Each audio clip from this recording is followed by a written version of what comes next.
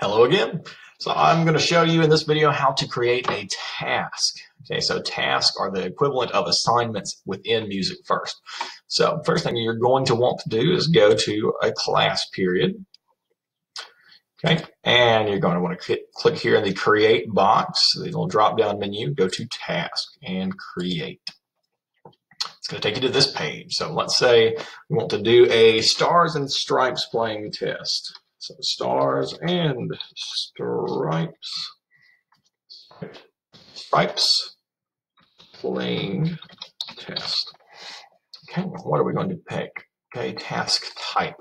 Okay, I would go down to record audio. So when you click record audio for the student, that's going to show up as this button that takes you to an interface that has one of those like mic checks, and then it will allow them to record into it as opposed to just recording into another program. It has something up that would actually record, so they don't have to try to come up with or produce another program or get an audio recorder that may not be the best quality.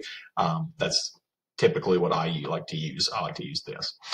So in this description area, you can include all kinds of things. If you wanted to embed a link or embed a PDF, like this is how I did my Mid-State music tournament this year. I embedded the Mid-State music in there, put Mid-State playing test, and then had them all just submitted.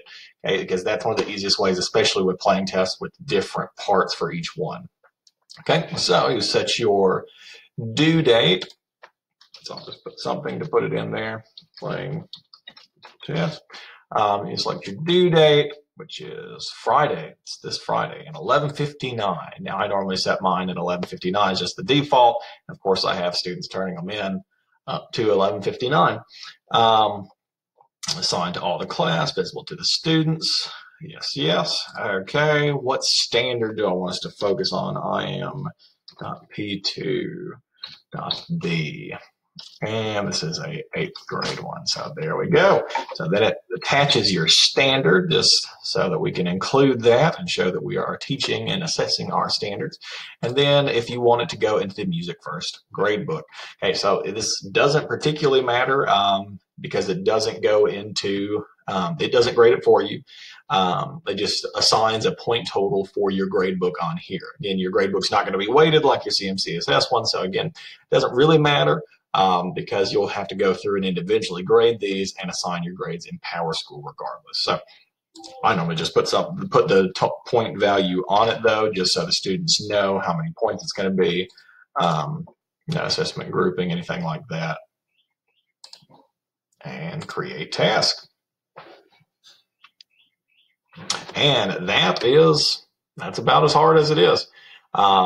So you have the option to share this in Google Classroom or share it on Remind. A great way to put it out there so the students can see it more easily or quickly. I normally just tell them, that they know where the login is and they need to go to Music First and submit their playing test. So that's how to create just a blank playing test for something that you have assigned or told them to play, or music that you have in class or that you've linked on there. And that's it.